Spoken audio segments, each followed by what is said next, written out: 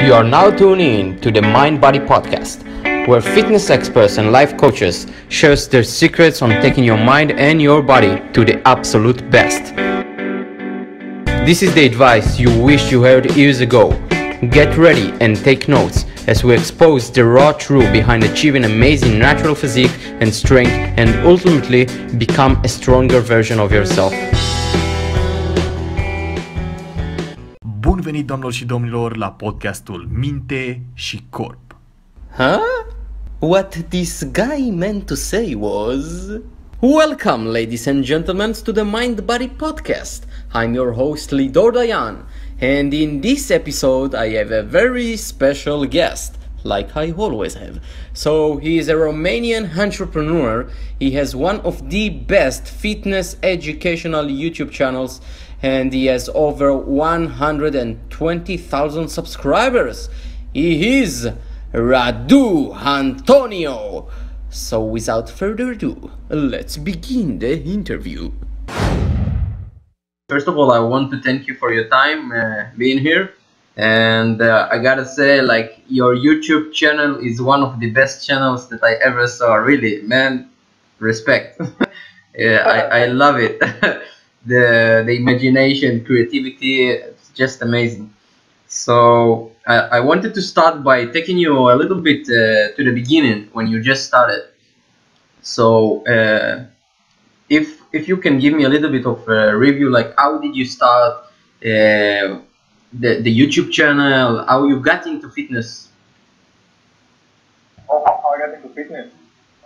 Well, the first time I started going to the gym was in high school, and I did it because I just wanted to improve the way I look, so I'd be more attractive for women. Mm-hmm. The classic reason. And I only went to the gym for about a year then. And I did most things wrong, but you know, with newbie gains on my side, I made some pretty good progress.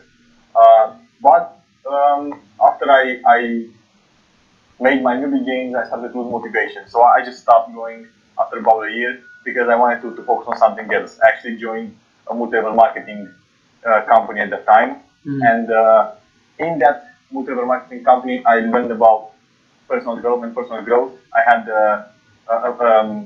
a mentor in that company that showed me that there was more to life than getting by. That you should set big goals in life, and that you should achieve.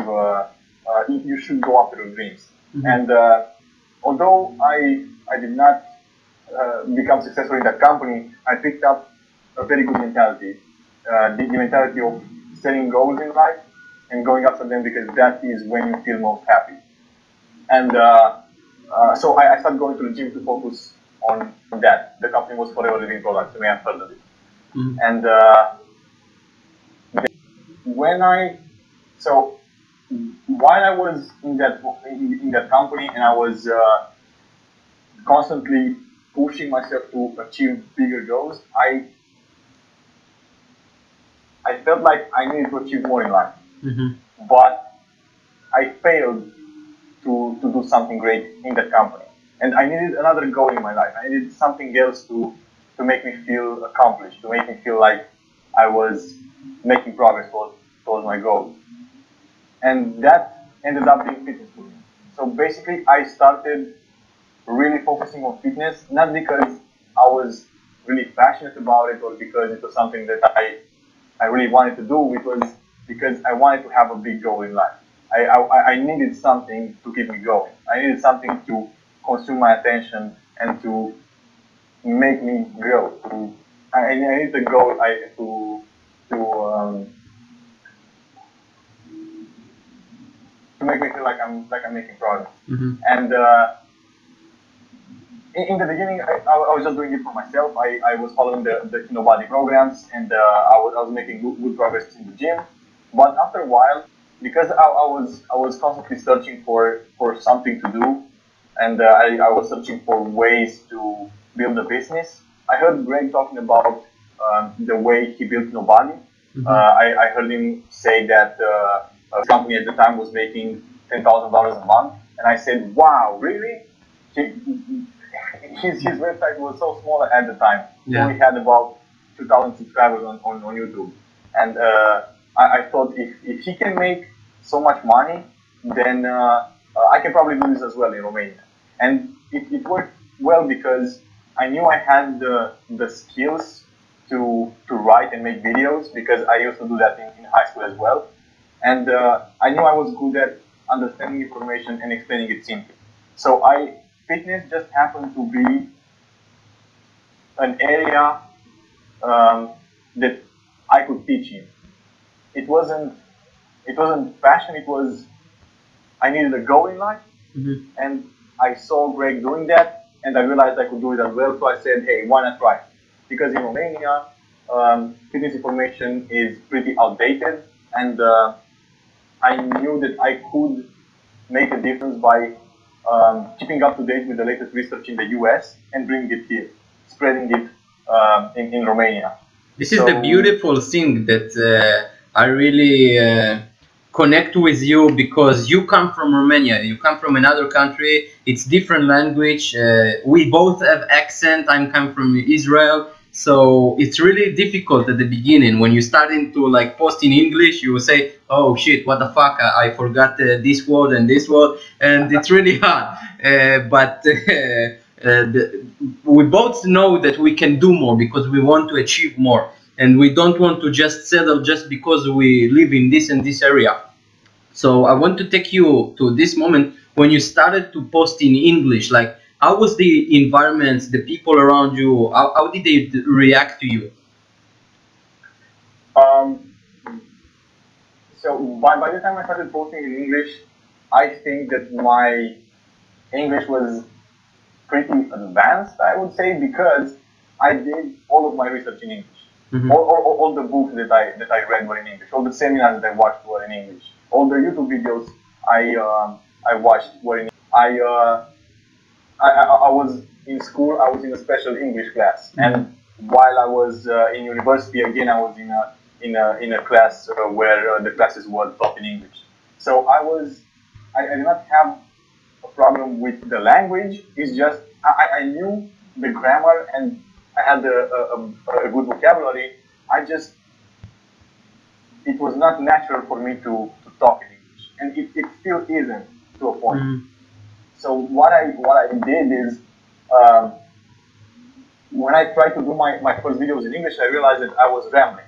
I couldn't find my words so I can build coherent sentences or phrases that explain what I wanted to say simply. So the videos ended up being horrible.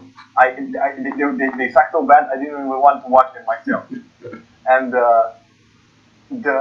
what I did is I actually started writing my videos. I made a script for all of my videos, line by line. I wrote everything, including the jokes, everything. And I just said, you know what, I'm going to read each phrase, I'm going to memorize it, I'm going to read it looking in the camera. And then I would fix it in post, I would edit the video together so it seems seamless. And that is still the system I use right now, because I realized that writing the information, I can express my ideas more clearly, and that's one reason. And the second is because not being my first language,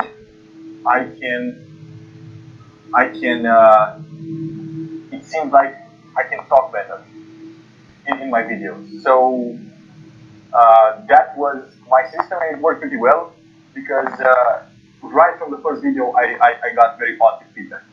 I was lucky in a way because the keynote audience knew me, and Greg actually sent me traffic in the beginning. And the people that were coming to Body were all very positive, were all supporting me, because I was basically another person that was teaching the same information, so they could hear Greg's ideas from another angle. And I was also contributing my own ideas. And from then I just started to become better at writing and better at pronouncing the phrases that I was reading. And here we are now. I mean, it's amazing, man. Your process, your journey, like literally you're now with over 120,000 subscribers in YouTube, and it's just keep growing and growing and growing. And the job that you're doing is absolutely amazing, because you really took a lot of subjects and you made it very simple to maybe a child that is 5 years old can understand. So this is the beauty. When you can do this kind of stuff, you're a rock star. Like literally, it's great job, man. So I wanted to ask you a question that most people don't know how to do. So how can you really reach influencer and connect with others in the fitness industry for a much more beginner? Because there are so much people out there, especially from other countries, who want to mark themselves and brand themselves more. So how can they connect with people that have so much mails and they can't really connect with them? I think that the first step is actually studying their work a lot, being very familiar with their work, because that is how you prove to them that you actually care, that you actually were interested in learning the information before you contacted them. You contacted them personally. Because, for example, one of the things that I hate the most is when someone messages me directly and asks me a very, very basic question that shows me that they didn't even bother looking through one or two of the articles or the videos on the site. This automatically shows that, hey, this person feels like they are entitled to your help. I totally agree. There are so many people that sending me like, hi, what's up? What is I? You know, or they send me, how do I lose fat? So I send them, how can I become a millionaire? So it's the same question. What the fuck? So, so you gotta be specific, right? Yeah, I'm not referring only to chats like this. Hi, how's it going? I'm referring to really, basically, almost like a coaching email where they state their problems, goals, and say, okay, help me. And that's I have free ebooks on the site and videos that can help them with that specific problem, but that shows that they didn't look at that information. So naturally, I am repelled by those people. So I think that is one thing that you should not do. You should be familiar with the work that of the people that you want to get in contact with. So be familiar with their ideas. Be up to date with their social media account. Know what they're doing. Know what they're interested in. Know what they would want, basically. And what's interesting is when you actually spend the time to learn about that other person, then you get ideas about how you could contribute to them, how you could make their life or their work better. And that is the way you approach them. I think you should always approach people with the mentality of giving something to them instead of asking something of them. And that is the way I did it every time I wanted to contact somebody. I said, hey, I really love your work. I read this. I watched your videos. Your ideas have influenced me a lot. And actually telling them what ideas influenced me and how I use them in my work, because everybody is something. It gets very happy when they receive an email from someone who says, hey, I use your ideas, I listen to your advice, and this is how it served me in my life. And they are always interested in hearing success stories. So if you can let them know that their ideas help you and actually sharing the result that you got from their ideas, they will be happy to read that email from you. And then when you want to connect with them, you offer to do something for them. For example, when I first reached out to Greg from Kinobody, I offered to create a video of us together. Basically, we would jump on a call like we do right now, and I would edit that video, post it to my Romanian audience, so he would get more followers from our country, because obviously Kinobody was not very popular in Romania. And he said, of course, because that would just take maybe an hour of time from his time, and he would get a video in return. That's a good deal for him. And then I offered to sell his programs in Romanian, and we would split the profits. So of course he agreed to that as well. And my particular skill set was always making videos, so that is how I approach people in the industry. I said, hey, I like your information. I have a good system of presenting it. Let's work together because we can create an awesome video together. I can send a lot of people your way because I have an audience myself. Mm-hmm. Or you would basically benefit from that video or content anyway. And they always said yes because it's not difficult. Yeah, I wanted to take you a little bit about the hard times, because most people, like, when they see your YouTube channel or others, and they think like, oh, you just started and boom, you have 2,000 subscribers, 200,000 subscribers and all of that. But most people don't understand how hard they work, how it takes to them, the hard times, the moments that they really wanted to maybe give up because they didn't see any traffic in their channels and all of that. So how did you handle in hard times? I don't really think about hard times because I don't think hard times exist. Mm-hmm.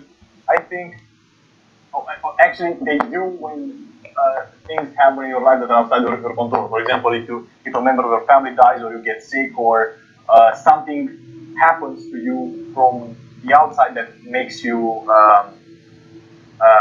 that doesn't allow you to work, yes, then those are hard times. But when it's a fundamental lack of skill, I wouldn't call that hard times. For example, I was always very honest with myself about this. I knew from the beginning when my content was good or it was bad. And in the beginning, for the first year or maybe 2 years, I knew that my videos and articles weren't that great because I just didn't have the skills or the equipment to make great videos. So naturally, I did not expect success at that point because I knew I was not deserving it yet. And I think many people feel entitled to an audience just because they create content. I think it's not the way it works. I think an audience is earned through the quality of your content. If you're not getting the views, if you're not getting the attention, if you're not getting the traffic that you want, that means your content is not good enough yet. And I think this is something that it's very important to accept, because then you know that the problem is in you. It's always in you. The problem is always in your skills. Mm-hmm. You just need to take the time to, for the first year and a half, I think, I knew that was training for me. I knew that I was creating content, not necessarily to build an audience, but to get better. Hey, I'm gonna create another video and I'm going to make it better than last time. I know that I need to fix something in the way I speak, or the way I act in the videos, or the way I edit the music, the audio, whatever. I'm going to make my videos better than they were last time. Mm-hmm. And I knew that there will come a point, if I keep this up, where I will be deserving an audience. Mm-hmm. Where the content will be good enough that people will actually appreciate it, and then I will deserve to have an audience. And that is the way I approach it. I think that the problem with most people that they're really in a rush, because we live in a society that most people like, okay, I need to do this. Everybody is doing and posting in YouTube. So a lot of people are just posting a lot of stuff that they forget the quality. And I had an interview not long ago with, if you know, Patrick Bet-David, who is also very successful in YouTube, is very successful entrepreneur. So he told me, you got to be aggressively patient. And if you are not, the more vision you have, the bigger the vision, the bigger aggressively you need to be patient.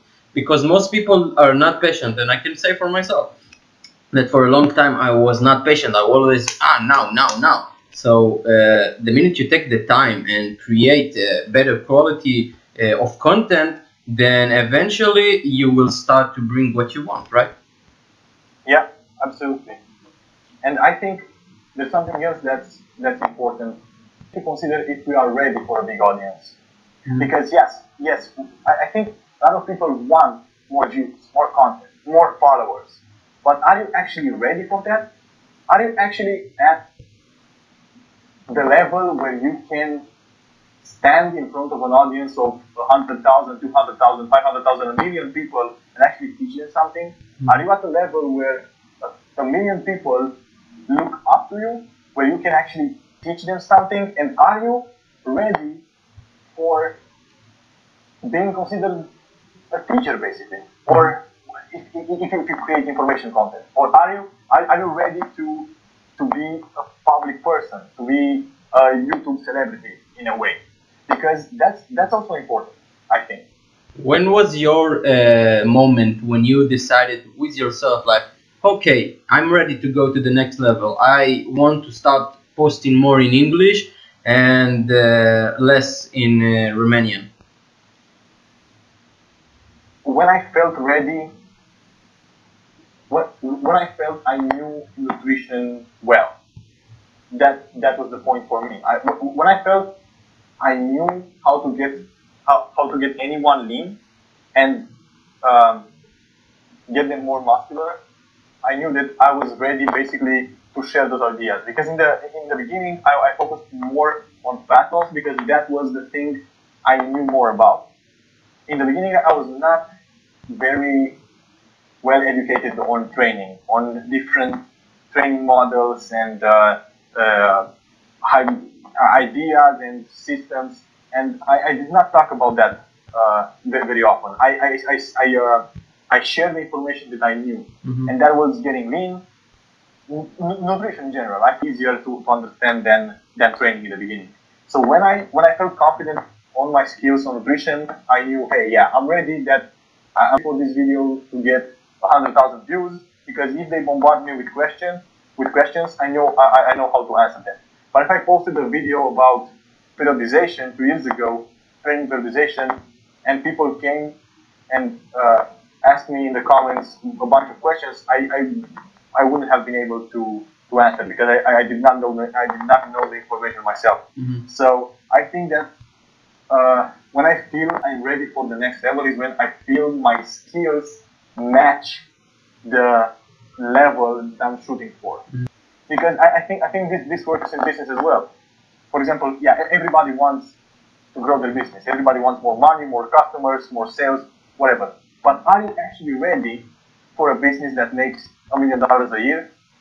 Are you actually at the level where you can keep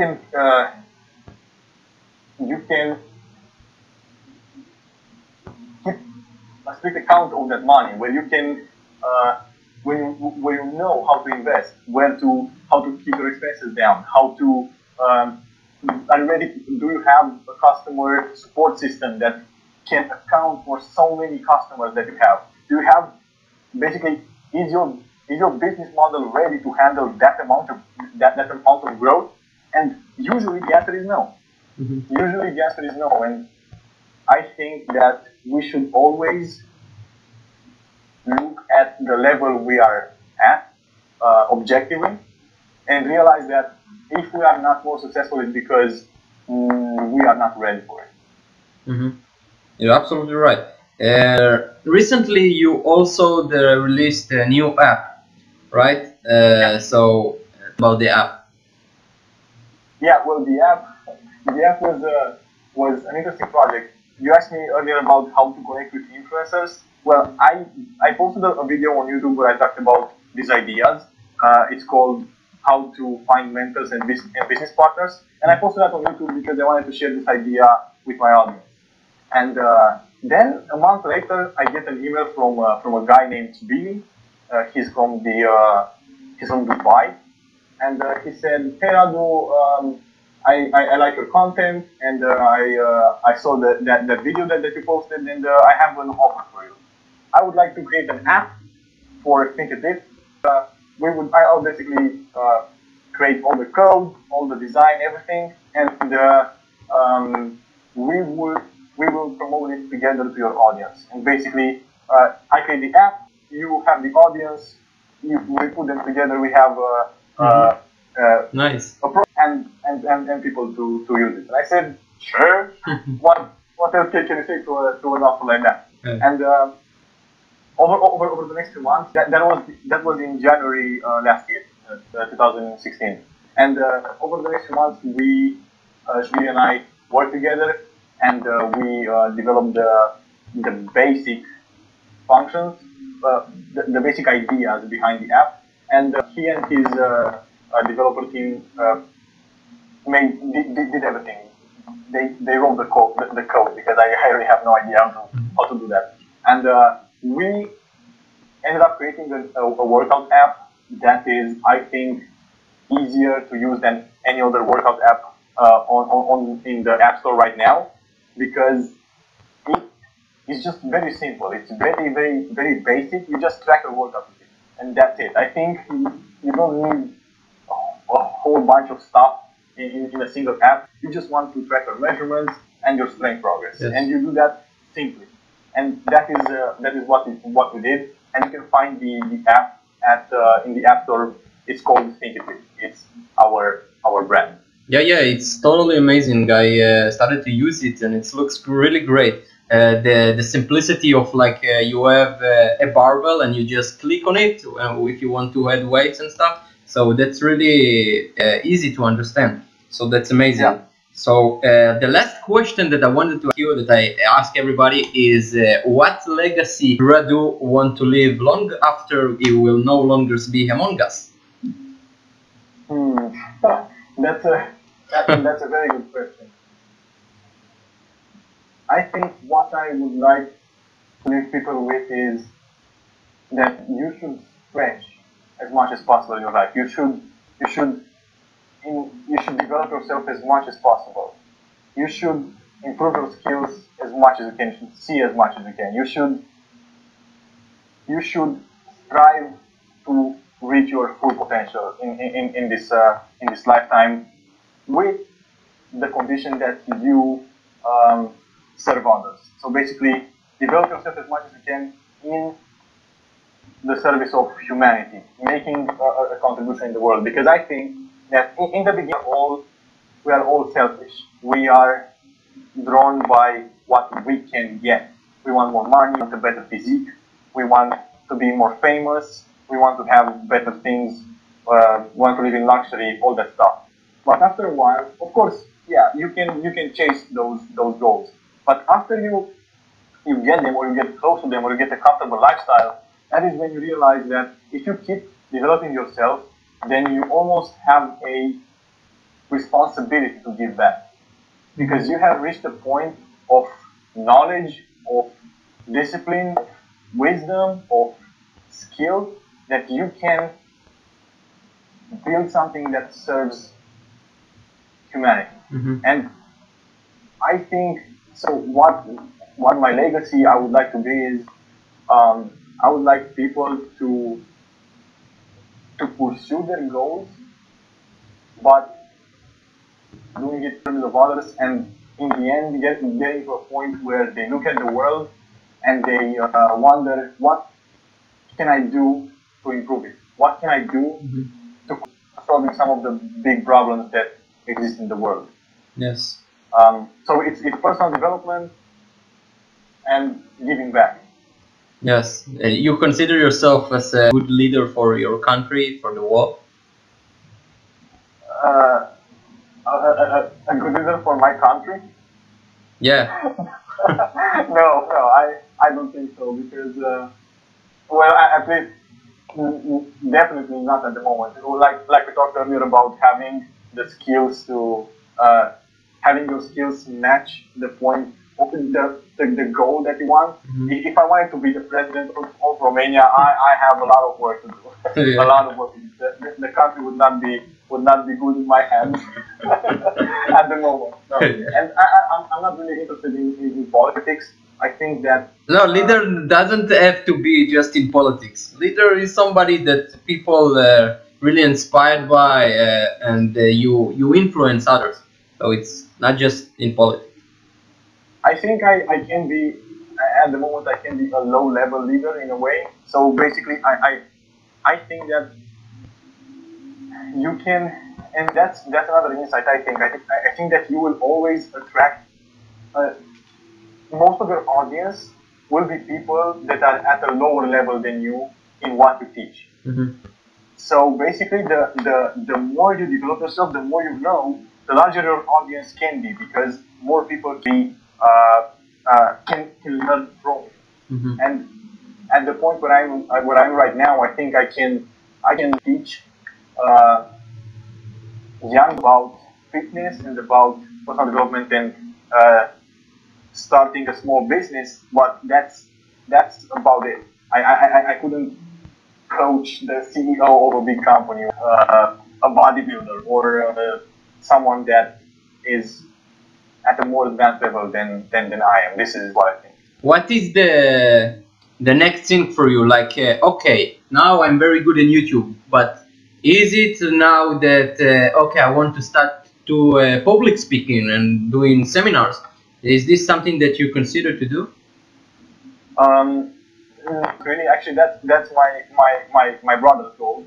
I don't know if you're familiar with my brother, but public speaking is his goal. No, I think the next thing for me right now is actually learning to manage a business better. I think that I'm currently at the point where if I just focus on creating content, the business is, because I have to do many different jobs at the same time. I have to be the content creator, I have to be the one that does customer service, I have to be the one that builds the website, that posts on social media, that takes care of it. It's basically I do a lot of things myself, and that's not good. And the next thing for me is learning about how to build a business, how to create systems in it that help it produce a predictable result every time. So customer service is the same every time, the products are the same every time, the videos are the same every time. That's all the result system. And I want to slowly automate the parts of the business that I do not enjoy doing, and so I can focus on content and on learning and on sharing ideas. And if I wanted to be able to not do anything for 2 months, 3 months, or whatever, and the business to be still running smoothly. I totally agree with you, man. I'm right now in the same position. I'm trying to do everything: podcasting, writing, editing videos, everything. So you say, what the fuck? I have only 24 hours and I can't do it. And there are some stuff that you just can't do it. Like for me, writing the podcast, it's something I can't sit down and do it. Like it takes me 2 hours to write down and then edit everything. So yeah, you gotta know how to manage people better so they can help you build your business and you can duplicate yourself, right? Yeah, I started listening to an audiobook. It's called the E-Myth, the Entrepreneur Myth, by Michael Gerber. And that idea gave me some insight that I have not heard anywhere else.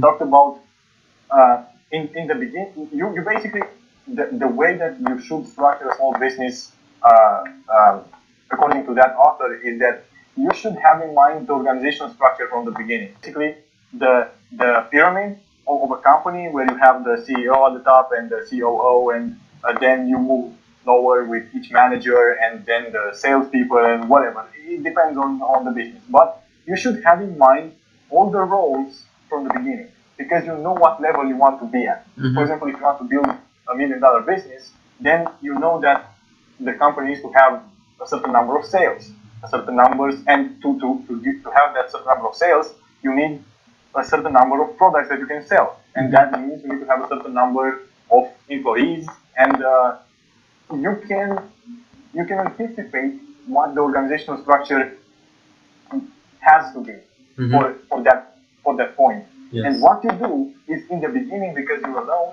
you fill each of the positions yourself. You are the whole organizational structure, and that's where we are at the moment. Yes. And he said that, hey, the next step is to slowly start to fill in some of the other roles. So basically, once you, for example, if you did customer service for 3 months, you probably developed a system by which you do it.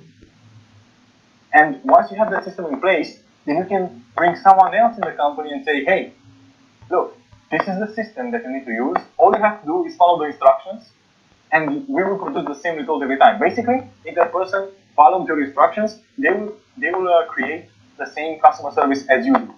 And once you manage to create one of those systems for each person in the organizational structure, then you could theoretically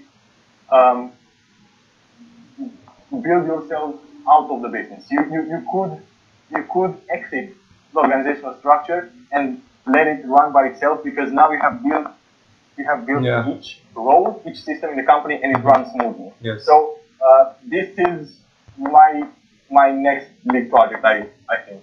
Yeah.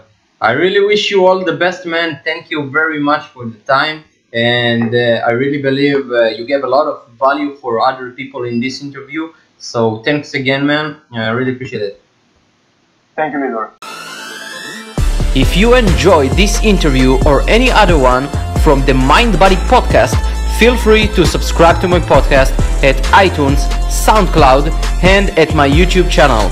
Also, feel free to share or leave a message at the comments below, because your opinion is really important to me. Just like I always say, leaders create leaders, and we all here to grow together. For more information about fat loss, gaining muscle, and taking your mind to a whole new level, check my site at www.lidordayan.com.